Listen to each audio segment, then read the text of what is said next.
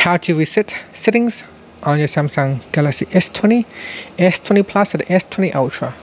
Now, resetting the settings will not erase your data, it just resets settings on your phone, such as security settings, language settings, account, personal data, or settings for downloaded apps.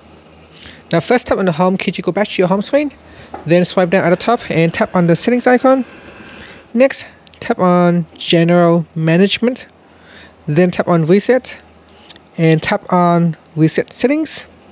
Next, tap on Reset Settings, and here we need to put in the phone PIN or password to proceed, and then tap on Reset button, and finally the phone will start to reset all the settings on your device.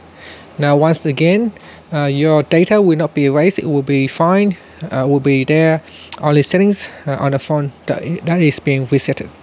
And that's it. Thank you for watching this video. Please subscribe to my channel for more videos.